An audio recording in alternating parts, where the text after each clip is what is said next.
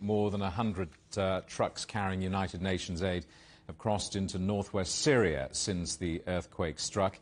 The UN says the welfare of those in the rebel-held region is of the greatest concern. Hospitals are struggling to cope with the influx of patients. Aid agencies say children are at grave risk and need full support, including clean water, food, blankets and psychological care. Well, let's talk to Kieren Barnes, the country director at Mercy Corps Syria. Kieren, welcome. I know you've been going in and out of Syria to help victims. Tell us about what you've seen, the conditions there at the moment. Paint a picture for us of your experience, if you would. Yes, thanks, Jamie. I mean, this part of Syria is an isolated pocket. We are not actually able to go in as international staff, but we have Syrian staff on the ground at the moment who were there during the earthquake and then are responding since. It's a very desperate situation. Sadly, the infrastructure has not been invested in for 12 years, so it's very fragile.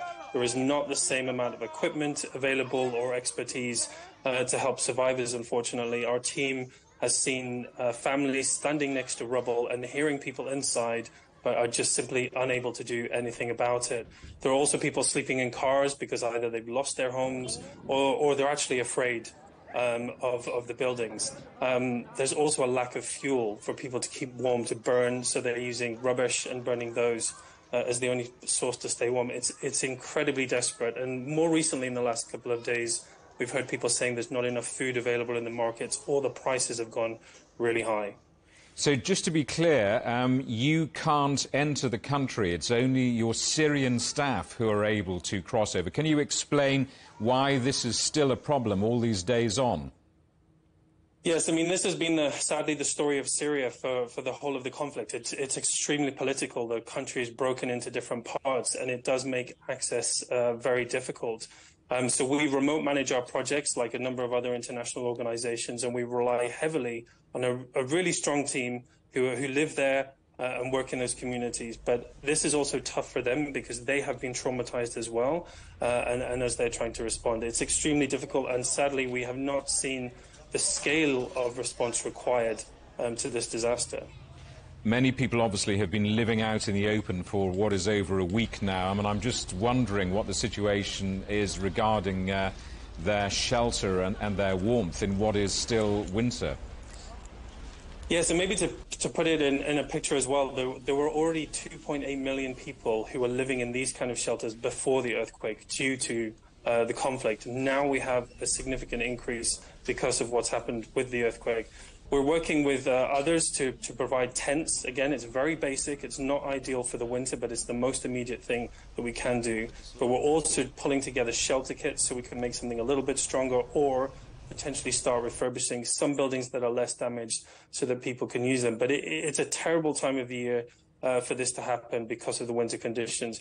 Thankfully, we do have some pre-positioned stuff inside Syria that we could start to distribute immediately, and we've been doing that for the last week. But we are going to need a lot more in the coming weeks, and therefore we need the border crossings to be working, both for the UN but also for the commercial sector. We need to be able to buy things in Syria that we can get out to people as needed.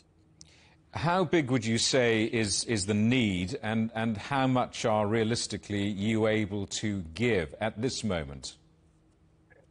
Yeah, it's very difficult to kind of put the big picture on that in terms of big numbers because of the nature of the difficulty of getting information out of this part, the connectivity and trying to map the scale. But what I can say is with our team, we have 45 staff on the ground.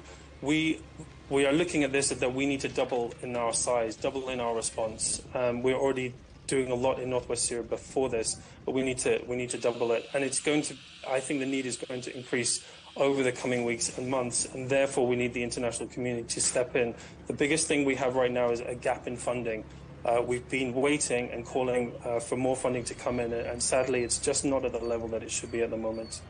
And Kieren, for ordinary folks around the world who are not running governments, who are appalled at this tragedy, what is the thing that most people can do? I'm guessing that sending food and clothing is a clumsy way of helping victims of an earthquake.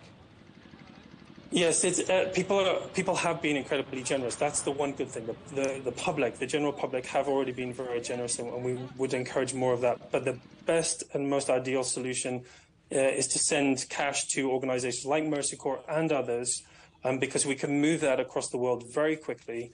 We can get that into Syria, and we can buy locally, which means it's the most cost-effective way to respond, and it's the fastest way to respond. So if people are looking out for Syria, that would be the best option.